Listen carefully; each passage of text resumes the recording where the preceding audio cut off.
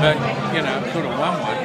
Cam won one, and I think played Billy a couple of times. And the amateur fell down, but in my stage, when we started, What happened to the amateur when the PSA got formed? Oh, it declined. Yeah, declined. Who was left? Who stayed? Well, Cam won. He never turned pro, and then Billy Reedman, I think. I'm not sure, but I think Kevin Shawcross, who was number 3 in my team here, I think he won a World Amateur. Cam would probably know. But it declined a lot. You know, the players weren't of the standard that golden era produced, you know. Because, as I said, the test you're talking about golden era for New South Wales and Bondi, aren't you? Yeah. Because it went up a bit in the 70s and 80s after that, didn't it, the standard? The 70s and 80s, see, I was in Melbourne and I'd retired from squash.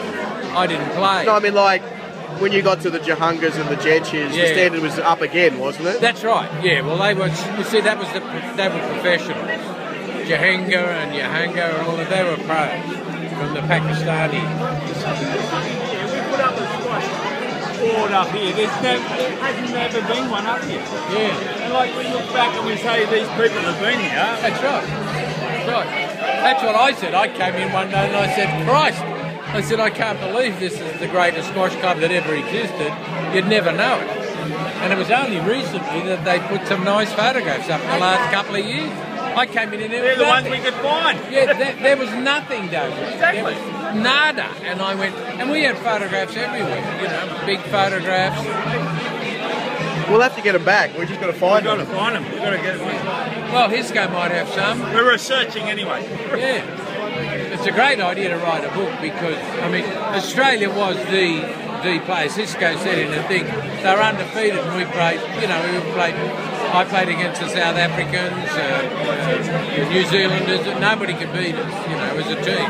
Nobody. They had good number ones. Charlie Waugh was a terrific number 1 from New Zealand. He was rated in the top 8 in the world, and we had the top 8 players put on by Rothmans who went to New Zealand, and 6 of them were from here. You know, 6 of the top 8. Yeah. This guy, myself, Carter, That's Ken Carter. Yeah, No, Cam Nancaro. Dickie Carter, Cam Nancaro, myself, and the others were Bill Reid? no. That's Dick Carter there. Yeah. But Dickie was never, he played here a lot.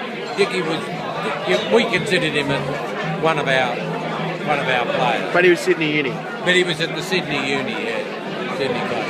And, but that was how good we were in the Australian side and here. You know, we could have fielded a team here that played for Australia any time over those 6 years. Yeah. Not many Closs Cups can boast that. No, we'll have to get it. We'll get the book up.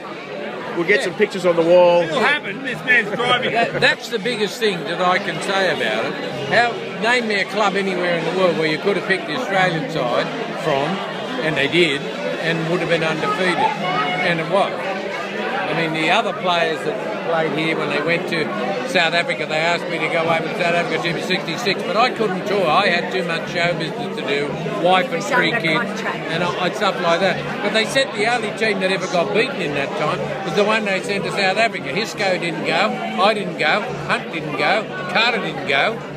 So there was 4 of them out, and Cam led the team as number 1, and I think a guy called Ted Curtis from Queensland, well, they wouldn't have carried our bags, truthfully. Oh, Cam would have, but Ted Curtis and the other players, Ratnacks and that, they wouldn't have carried our bags.